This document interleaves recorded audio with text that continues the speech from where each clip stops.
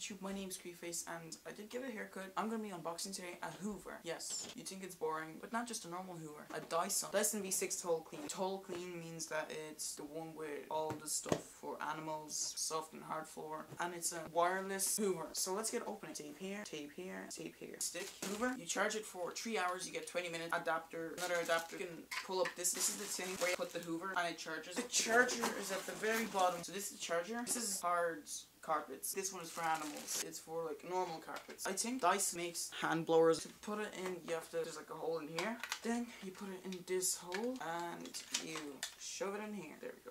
Now it clicked in and now it should be correct. And now how to charge your Hoover. Basically how it works, you push this in here, it makes contact, you shove it further and then you clip it in. So here I got some dirt and I'm gonna just put it on the floor.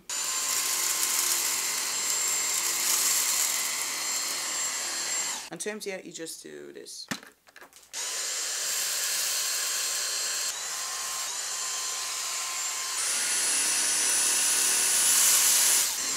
That's a lot of dust. A lot of dust.